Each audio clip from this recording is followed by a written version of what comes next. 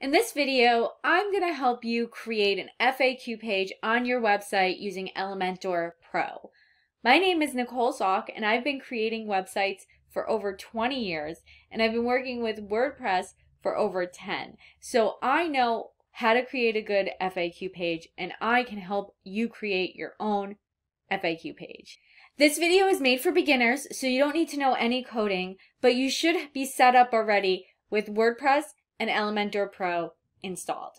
First, let's talk about why you should have an FAQ page and what types of questions should go on your FAQ page. The biggest reason and the most obvious reason to make an FAQ page is it's going to save you time. You're probably tired of answering the same questions from your customers over and over again. So if you put one place on your website that answers all these questions, your customers can visit that web page instead of asking you the same things over and over again. Your website should save you time. This is a big way to make that happen. You're also building trust because you're making your customers' lives easier. They don't want to contact you if they don't have to either. So if they can just easily find the answer to the question they're looking for, they'll feel like you're anticipating their needs, and it'll build trust in their relationship with you. There's also SEO benefits because Google loves questions. And if you answer the right question well enough, you might even get featured on Google search as a question snippet, which might possibly send you a ton of traffic. So now that I've convinced you you need an FAQ page, if you weren't already convinced, which you probably are since you're watching this video, let's talk about what questions should go on the FAQ page. Now, again, obviously, questions that you're asked a lot, put those on the page. Something that's not so obvious that you should think about is what reservations do your customers and clients have before purchasing from you? What doubts do they have? What questions do they have before they become a customer? And how can you answer those questions and reassure them that they should buy from you before they talk themselves out of it? Similar to that, think about questions that move the customer along in the buying process. So think about what needs your customers have and what questions come with those needs while they're looking for a solution to their problem. So for example, I make websites, and my clients will probably want to know how the best way to contact me to get started with their project. So I'll tell them that the best thing that they can do is schedule a call on my calendar, and I'll add that link and it'll help move them along in the process. I'll also explain to them maybe what happens after they sign up with me and how their project goes so they can feel comfortable with the process and more willing to become my client. So now that we got that figured out, let's move on to making the page. Okay, here we are on a page on your WordPress site with Elementor set up. So what we're going to be using to make your FAQ page is the Accordion widget. So you can just click here to search widget and press AC, and then we have Accordion here. So you can just drag that widget there, and here we have the accordion. Now, before we get started on making the questions and answers, I want to show you also the toggle widget.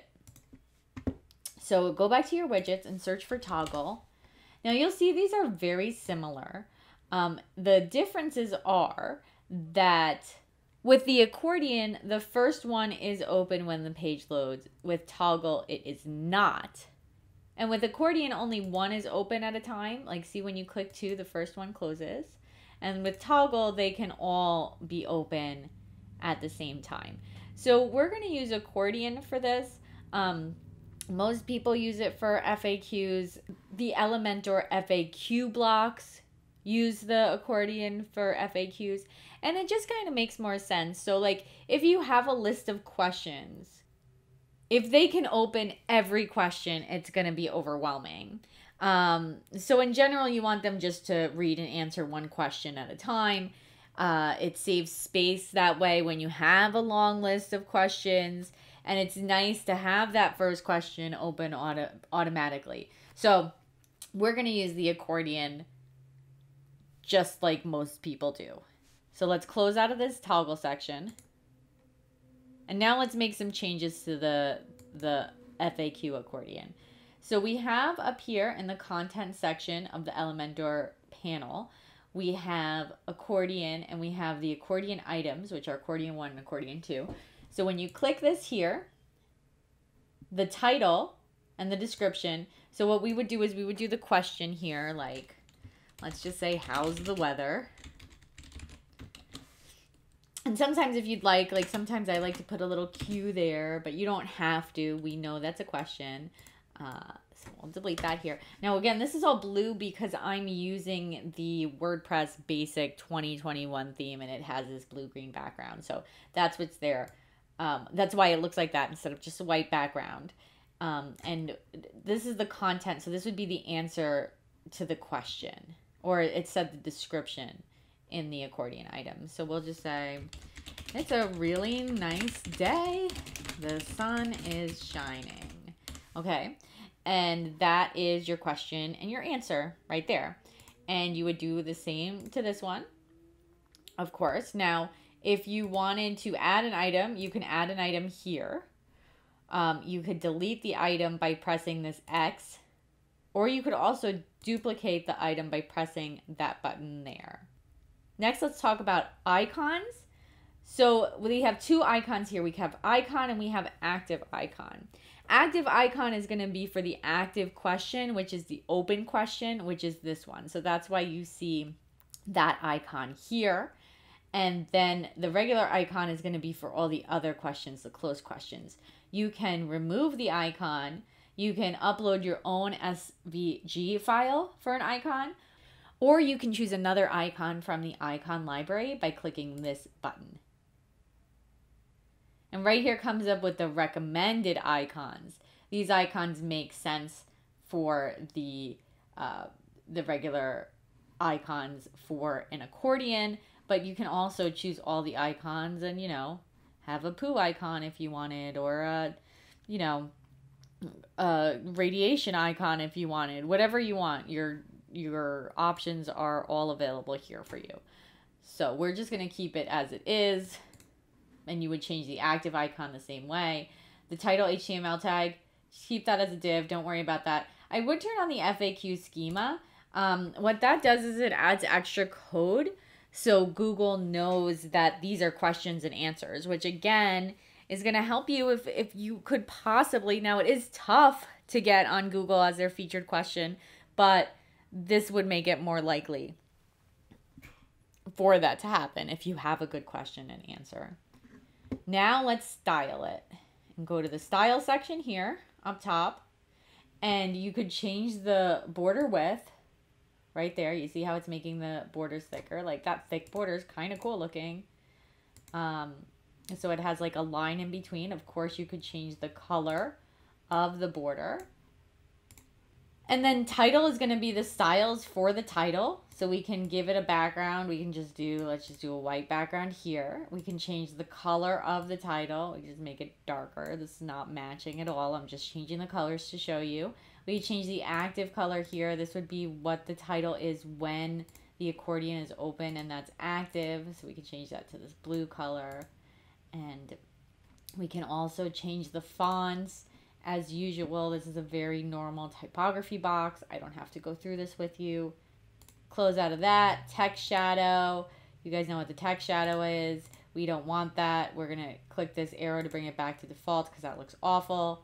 And then we can change the padding here if we wanted to add more space. This is where you would add more space in between the words in the box. So if we wanted to add like a lot of space, that's too much space. Or if we wanted to add much less space, that's not enough space. We're going to have it, let's just put it at 10. The default was fine, but since we're playing with it, I'll just leave it back at 10. And then you can click the icon area right here, and this shows the alignment of the icon. So do you want the icon at the start of the question or at the end of the question? Most people like it at the start. You can change the color of the icon. And you could change the color of the active icon. And then you could adjust the spacing, how far the icon is away from the question. And finally, you could change the style of the content. Just the same way, basically. These are all almost the same things. We can do like a gray background here. Please don't judge me on these color choices. We can change the color of the font here. Typography, you guys know, same stuff. Text shadow, you guys know. Padding, again, is the spacing in between. Do we want a lot of spacing? Do we want a small amount of spacing or a normal amount of spacing? And then the advanced tab is just the same as all Elementor advanced tabs. So this is your custom styled FAQ accordion. But remember, Elementor also has pre-made blocks. So if you want to do a pre-styled FAQ page, you can do that by, let's close out of this now, and let's click this add template icon. And then for category, we're going to choose FAQ. And you have all of these FAQ options, however you want. And you can peek at them more by clicking the zoom button, and it'll show you a preview of it up close. I like this one. I use this one a lot.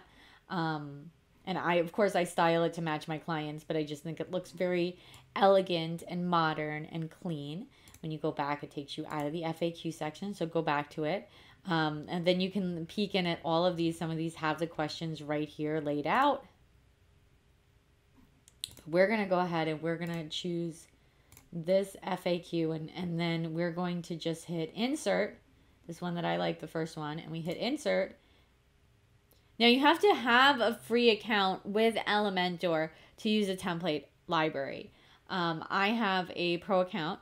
So I'm just going to click the get started and sign in through my pro account. But if you don't have a pro version, just go ahead and sign in your personal account. And there we go. It is in the page. Doesn't that look nice? And now from here, you can make changes. So specifically from here, we want to change the description color. So we're in style. Now we're going to content. And now we're changing this to white. And then this one also is too light. You can't see that. So this is just a regular heading widget. So we're clicking, remember you click the pencil icon to edit the heading. And you go to style, text color, we're going to make white so we can see it. And also, like, let's say that green, that active green doesn't match my branding. I can come back to edit the actual actual widget here. And this is actually, you know what? This is actually the toggle widget they use here. So I guess sometimes they do use toggle and sometimes they use accordion for their templates. So this one is the toggle one. So somebody could open all these at the same time. But some of their other templates do have the accordion. But you know, they're basically the same. So we're editing it the same way. We hit edit here.